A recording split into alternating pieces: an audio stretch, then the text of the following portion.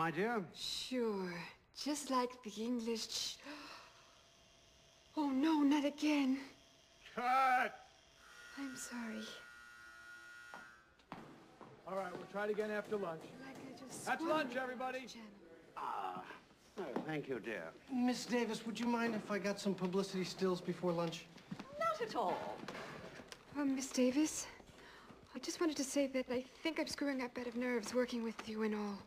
I mean, I've seen all of your movies, and I think you're such a talent. I mean, I must have seen Now Voyager at least 10 times. And when I was a kid, I remember going with my Aunt Grace to see Jezebel. I must have seen that movie a dozen times. And afterwards, I'd go home and I would do all of your monologues. I mean, not as well as you did them, of course, but, I mean, I knew all of your lines by heart. What I mean to say is, it's just an honor to be on the same set with you.